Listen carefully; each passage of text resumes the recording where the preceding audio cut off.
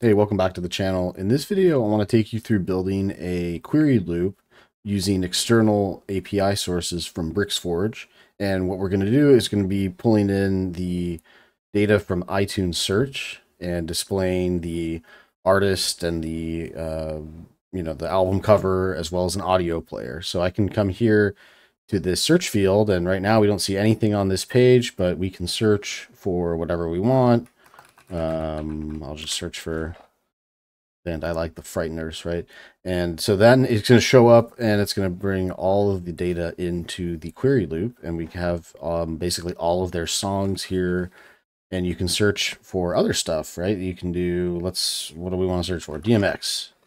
X gonna give it to you, right? All right, there we go. So you can play this song and we'll turn this down so we don't go deaf, but so it's going to play that music right for you, and it's just doing this search directly into a Bricksforge Pro form, and so this form is then updating the URL and returning query data here. So we're going to go through how to build that, from setting up the API to building it in Bricks, and then implementing the search functionality to pass in dynamic values into the URL. So that's what we're going to be doing, and let's get started. First thing you want to do is make sure you get the correct URL from the iTunes search. So you just got to search for like iTunes API or iTunes Search API, and that's going to be the first two results here. Either of these should work. It seems like mostly the same info. So I'm just going to click in here, and we have some overview stuff of the API, what to do, what's legal with it, whatever. We'll search. We're going to click on search because we're trying to get to the search API, and this will give us all this info about constructing searches. So this is how you pass in dynamic values into a URL and return the values from that search. So basically, it's pretty simple. There's what's called query parameters. So this is like the base URL, right, for search, and then everything after this is like a parameter and key value. And so the way that looks is like you pass in something like the search term and then the value of that search term. So it'd be like, the artist, and then this would be like the artist name or something like that. And there's ways to construct it that you can go through that, all kind of are slightly different, but what we're going to be looking at here is the search parameter key of term. And this lets us search for like two words next to each other and be able to just type it in. And it basically replaces the spaces with a plus character, or in our case, it's going to replace it with whatever the space is for the URL. But anyway, that lets us just be able to search the API. And so the way this looks, let's just like jump into it. I'll copy this this base URL here. So itunes.apple.com/search, and we'll go to our Bricks site. And I've got a Bricks site here, and all you really need is Bricks Builder and Bricksforge to build this. So I'm going to go to Bricksforge, and I'll go to my API query builder, and I'm going to make a new query. All right, and we'll call this iTunes. All right, and we're going to paste that URL right there. Okay, and we can come down to the query parameters then and put term. Is it term or terms? Just term, singular. So term, and then we can put in something here, and you have to actually encode this correctly. So like we'll do Jack plus Johnson like they have in the example, and then we'll go ahead and fetch that, and it's going to fetch that, and we have I don't know. It looks like we have some stuff that doesn't look like it's Jack Johnson related. Let's try like, I don't know, Beatles. And sometimes you got to clear the cache and then fetch again. Let's see here. Yeah, so that's like George Harrison. Okay, so I mean, this is definitely Beatle related stuff, right? So it is working. It is returning values, and now let's just jump over and get this data into Bricks, and then we'll come back here and set up our dynamic URL. And actually, before we do that, what we'll do is set our root path here. And so we can, instead of getting this like result count, which we don't really need, I can just type in results and clear the cache and fetch again. And then we'll just have a clean array there of list items. All right, so let's jump over to our pages, and let's just make a new page. And we'll call this iTunes. publish this, and we're just going to set up an easy query builder in Bricks so we just at least see some data coming through. And yeah. All right, so let's add a section, and then let's just add a block, and this will be like the, I don't know, track name. And then within that, we're going to put in, let's see, what do we want? We wanted the album cover, track name, artist, album, and an audio player. Okay, so let's just build that. Let's just put the, I don't know, we'll just call this header, and we'll call this footer.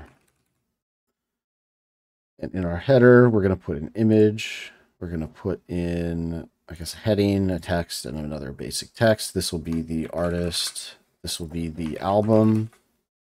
This will be the song name. And this will be album cover. All right. And then I'm also just going to group these together so that we have all of these together. And then on this header, I could just put in a quick grid of like a 1-3 maybe. Yeah.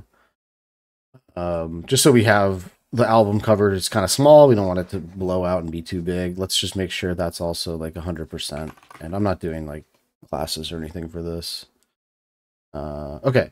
So now that we have that, what we need to do is come back to our dashboard here.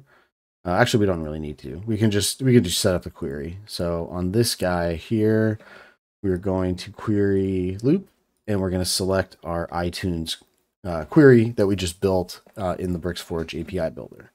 All right. So again, everything's going to kind of disappear there, and I'm not really sure exactly why that happens, but just you'll see it on the front end in a minute. Now, setting up the image URL, right? We've got this custom URL here, not the dynamic one. And we'll come down to iTunes, and we have, it's artwork. Yeah, probably artwork. And then we'll come down to our song name, and I'm just going to also just make this a little smaller for now. It's not semantically correct, but whatever. And this is a nice little panel from Advanced Themer, right? So I can come here and just select the track name. Where's track name? Am I crazy? Track name. There it is. And then for the artist, we'll get rid of the static text and go back and do the, I don't know, can I just type? Yeah, artist name. And for the album, I think this is one of the things you need to look at with the API. I believe it's called collection name. They call that albums or collections there. And let's just also decrease the spacing here. And this guy can be a little bit lighter there. Okay, so we're looking pretty good here. Let's just put a little more styling on this so we can kind of see stuff. So I'll just put a little padding in here and put a little background color. Yeah. So let's save that, and let's just also, I don't know, put a little border radius on there. Why not? All right, so let's look at this on the front end. And already that we're seeing all of our stuff show up here, right? So let's go back. I forgot to put a grid on here. Just do like an auto grid of 3 and refresh this. And it's already looking pretty good. So we have our dynamic, I guess this is the artist name, right? And the track name and the album cover, right? So we still need to get the audio player, and I'm going to put that in the footer here. And if you go up to Bricks elements, there is an audio player element, and it does let you pass in dynamic data. And so I thought this would work if I go to, I think it's the preview URL. And just really quick, I'll just sidestep here. The reason I know that is, first of all, I mean, once you've worked with some APIs, you kind of start to pick up some patterns. But if I go back to our Bricksforge settings here, and I go to our API query builder, and I look at this, I can see here, this is like one track, right? So I can see So I know artist URL was, or like, what is it? Collection artwork URL. Sorry, that's the artwork of the track, because if you come over here, it's a little wonky here. That one's a JPEG file. And then the preview, where's the preview URL? Right here. That one I can see ends in an MP4, so I know that's a video or audio track, right? So that's how I know that that's what I wanted to get into the builder for the preview URL. But I'll refresh this and you'll see it doesn't actually work. Let's go back here. We don't have an audio player. So what I did actually is delete this and then add another div and just call this like audio. And on the HTML element, I set it from div to custom and then typed in audio. And then what that lets you do is go to your style tab and start passing in attributes. So we can pass in like controls. I don't even know if you need to give a value. Doesn't look like it because it just shows up. And then we just pass in the SRC, or the source value of the URL. And I should be able to select this and go to preview URL. Okay. So let's save that. Let's go to the front end. And that seems to be working, right? So we can go back to, well, let's just play one of these, right? Except it's a Beatles song. I don't want to get demonetized, guys. I mean, it's annoying, these music conglomerates. Let's go pick the good old.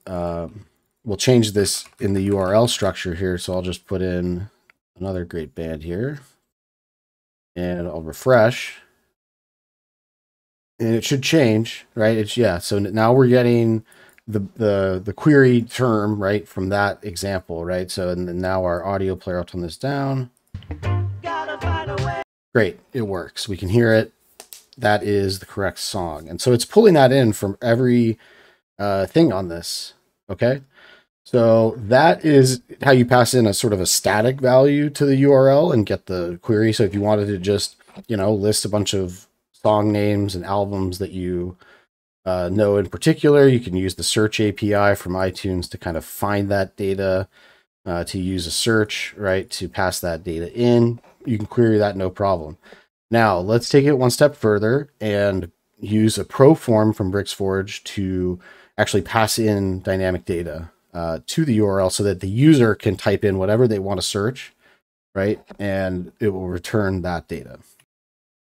All right, so in order to pass in a dynamic value to the URL, we're actually going to come back to our Bricksforge API builder, and we're going to delete this query parameter, and we're going to put it in the URL itself. And so the way to do that is just do question mark and then term equals, and we're going to pass in a colon here, and this will be able to then be used as a dynamic value. So colon, you can name this, I think, whatever you'd want. So you could name it ID. You could name it, term, something like that. Why don't we just call it term, because then it's consistent with the actual API. All right, so now we can type in a value here, and we can save that. And let's see what that looks like on the front end. So on the front end, we actually don't see anything anymore on our iTunes page. But if we come up to the URL here and we delete that backslash and type in something like term equals, Beatles, this will now work, right? So now it is a dynamically working URL. So I can delete this and do, again, like lead plus Zeppelin, I guess. I think you need to type it in with the plus like that. All right, and then it's going to show Led Zeppelin. So it is working, but what we need to do is create a form so that the user can actually fill it out and understand like what's going on. All right, so let's do that. Let's jump back to our builder here, and let's go up to the elements here. And I think I have pro forms. Do I? Yeah, so don't worry about all these different options here. I'm just going to add a simple pro form and bring that up to the top here, and probably just, I don't know, wrap this in a container real quick so we have something there. And what we have here is a bunch of settings over here, but we're first going to just delete some of these things. We don't need an email or text area. We just need the text itself. And actually what we're going to call this is search for artists, albums, songs, etc. All right. And good. So that lets us have a form that the user can fill out. And there's a submit button that should submit the form. So how do we get this connected up? So probably the easiest way to do that is to set up a redirect as an action. So what we need to do is set up an action. We go up to our pro form here in the wrapper, and there's different actions you can do, like when a user submits a form, right? As far as I know, there isn't just like a search or user input field. There's all kinds of different things here. There might be a way to do this differently, but this is just the way that I was setting it up. And so I'm going to set a redirect, because what we want it to do is redirect to the page with that correct term on it. So I'll set that up, and I'll delete the email action as well. And then once you select redirect, there's another box that shows up down here. And what we're going to do is, pass in a URL to the existing URL. So that's going to be everything with the question mark after it. So all the query parameters that you want to pass in, this is how you would do that to the URL. So we'll do term and then equals. And then Bricksforge has this nice little Proforms panel. And like if you click that, that brings up all the functions and available sort of variables, like JavaScript variables to use. And so I can click that, and it's actually deleted the other stuff here, but actually I want that to be the value. So again, I'll do question mark term equals, and that should redirect to the correct page based on whatever the user types in. All right, so let's also just get rid of this hideous yellow here. Let's just make that, style that up, and let's make the typography white. Okay, so now that we have that, let's go look at the front end. And right now it's set to term equals Led Zeppelin. Let's come up here and do like, I don't know, Gorillas. Submit that. And voila. Now it's passed that term value into the URL, and we can search whatever we want, right? So, you want to search for Taylor Swift. We're going to search for Taylor Swift. And so that one has a space in it. And you can see here up in the URL, it's like correctly put this, what is this? %20 for the space. And it has returned the correct values based on the search. And that's pretty much the gist of this tutorial. It's a way to get dynamic data from one source onto another source, and then update that source with the user input. So anything you want to search for, you got it. As long as it's in that iTunes database, you can search here and display it directly on your page. Now, there's all kinds of things you can do beyond that. You can limit the number of options here. You can put an infinite scroll. There's all kinds of possibilities, but hopefully this gives you an idea of how to think about dynamic data, think about how to use external libraries that don't have to exist within your WordPress database. It should give you a bit of a head start beyond other WordPress developers to understand and know and be able to implement this kind of stuff. So thanks for watching, and we'll see you around. Thanks.